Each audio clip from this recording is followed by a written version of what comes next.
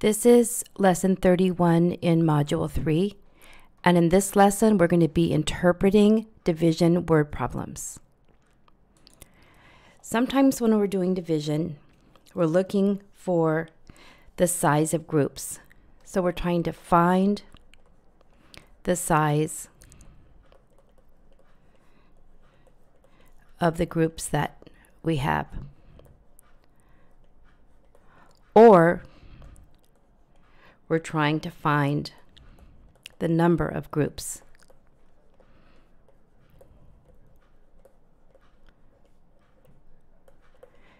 So let's look at an example of each of these kinds of problems. For the first one, Dr. Casey has 1,868 milliliters of medicine. So let's draw our tape diagram, and as always with division, we start out with a total. So we have 1,868 milliliters of medicine. She pours equal amounts of the medicine into 4 containers. So in this problem, we know how many groups there are. We know there's 4, and one group is a container. What we want to find out is how many milliliters of medicine are in each container. So this is an example of finding the size of the groups. We know how many groups there are, and we want to know what the size is of the groups. In this situation, the groups being the containers, and we want to know how much medicine is in each container. So we have 1,868 milliliters. We're dividing it equally among 4 containers. We have 1,000, which we can't divide by 4, so we're going to decompose it into hundreds. So we have 1,800s. With that, we could put 4 in each group, and we will have used 1,600s, leaving us 2, which will decompose into 2010s and add to the 6 that we already have. So 4 times 6 is 24, which leaves us with 2 10s, which will decompose into 1s and add to the 8 that we have. So we can put 7 1s in each group with no remainder. We've used everything. So based on this, one container would contain 467 milliliters of medicine. Let's check our results by multiplication. 7 times 4 is 28. 6 times 4 is 24, plus 2 is 26. 4 times 4 is 16, plus 2 is 18. So our answer checks. So for the answer, each container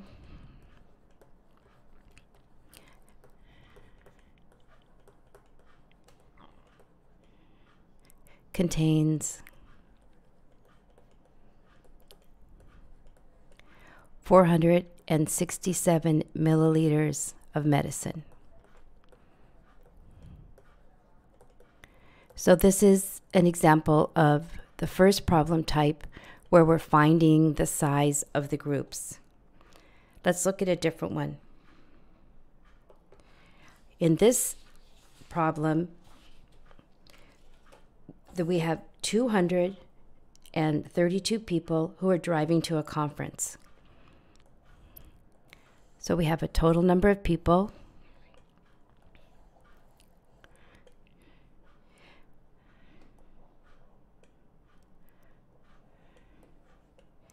If each car holds 4 people, including the driver, how many cars will be needed? So in this circumstance, in this type of question, we know the size of the group. There's 4. Our group is a car, and there's 4 people in each car, but we want to know how many cars we need. So this is a second type of problem where we know the size of the group, but we want to know how many groups we have. So we take our total number of people and how many can fit into one car and divide. We can't divide two hundreds, so we go and decompose them into tens, so we have 23 tens. With that, we can put 5 in each group. 5 times 4 is 20, which gives us 3 tens left, which will decompose into ones and add to the 2 ones that we have. So we have 32 ones. 8 times 4 is 32, and we have no remainder. So here we know that we will need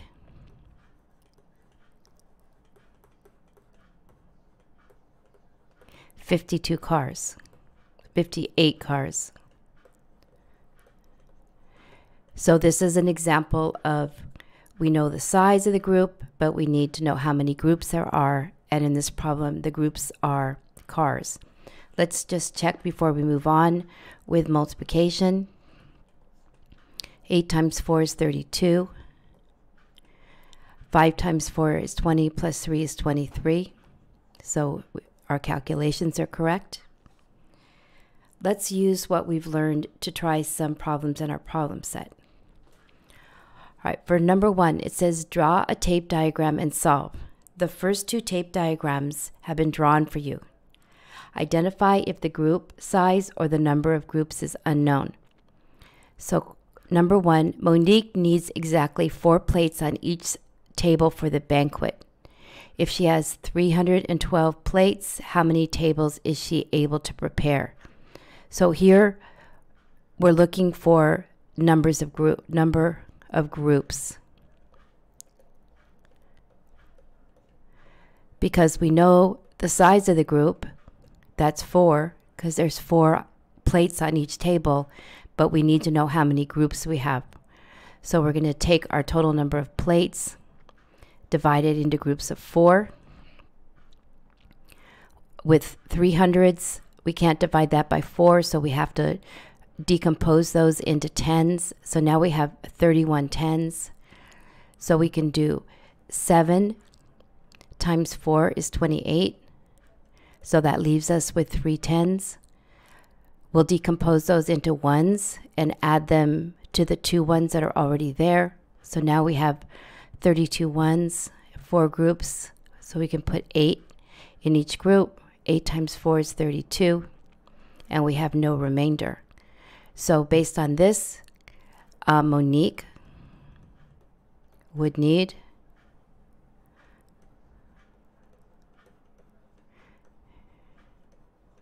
73 tables.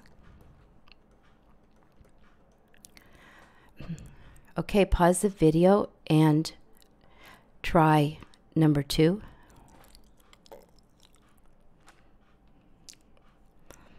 Okay, this is the other type of problem. In this one, we know our total. We know how many groups we have. We have 5 classrooms, but we're looking for the number in each group. So we're going to divide 2,365 into 5 classrooms. We can't divide 2,000, so we'll decompose the thousands into hundreds. We have 23 hundreds. We can use 4 in each group. 4 times 5 is 20.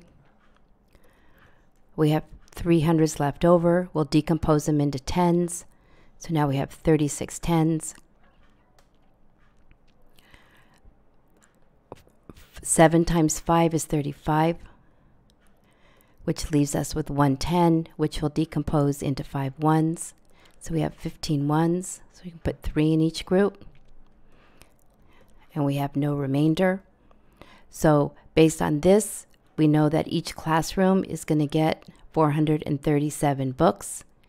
Let's double check our calculations by using multiplication. 3 times 5 is 15. 7 times 5 is 35, plus 1 is 36.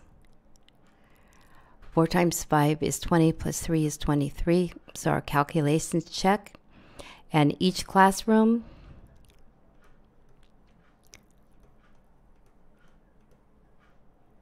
received 473 books. And here we're looking for the size of the groups.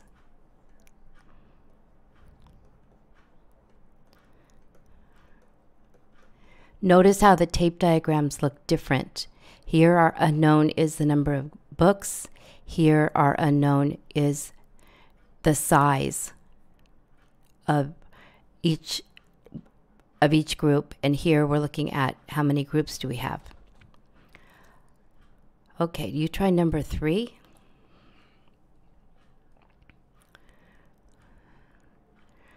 Okay. So we start with our tape diagram. We have a total of 1,503 kilograms of rice packed into sacks. Each sack weighs 3 kilograms. So we want to know how many sacks we have. So for this one, we're looking at number of groups.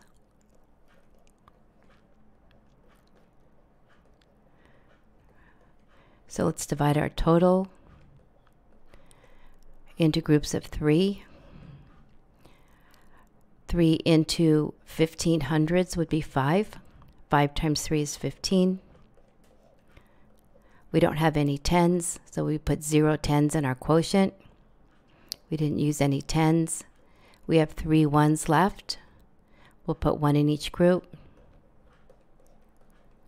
We'll check with multiplication. And our calculations checked. So to answer the question, 501 sacks of rice were packed.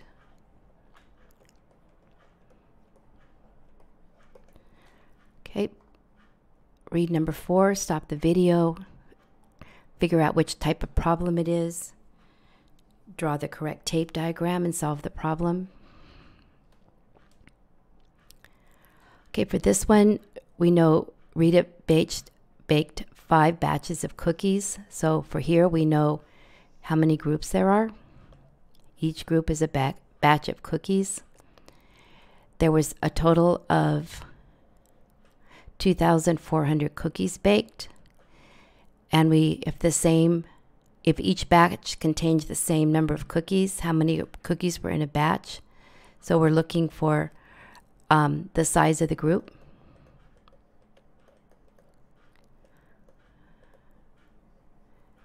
So we have a total of 2,400 cookies and 5 batches. So we're going to look to divide the 2,400s we have. We can put 4 in each group. 4 times 5 is 20, leaving us with 400s. We don't have any tens. Added together, we have 40 tens. So we can put 8 tens in each group. And we've used all our tens. We also have no ones, but we have to record in our quotient that we didn't use any ones. So we'll check with multiplication. 0 times 5 is 0. 8 times 5 is 40. 4 times 5 is 20, plus 4 is 24.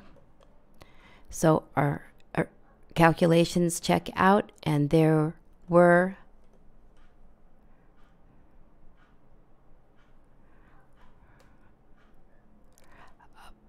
480 cookies in each batch.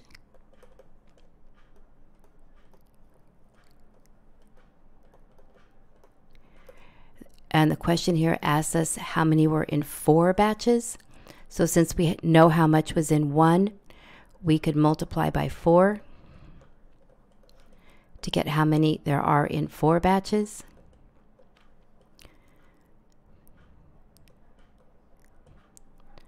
So 480 times 4 was 1,920. So there are 1,920 cookies in 4 batches.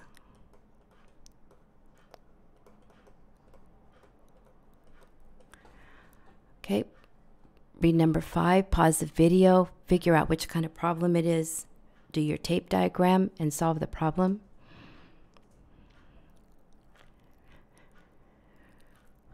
Okay, here we know that Sarah drove a total of 1,005 miles in 5 days. And we want to know how far she drove in 3 days. So to do that, we can figure out how far she drives in 1 day by dividing 1,005 by 5. So how many 5s in 10 hundreds? There would be 2. So we've used the hundreds. There aren't any 10s, so we note no 10s in the quotient. But we have 5 ones. We can put 1 in each group. So we've used all of them. We can check with multiplication to make sure our calculation's correct, and it is. So this is how much she drove in 1 day. So to know how much she drove in 3 days, we'll take this number and multiply by 3. So this would be 603. So Sarah drove 603 miles in 3 days.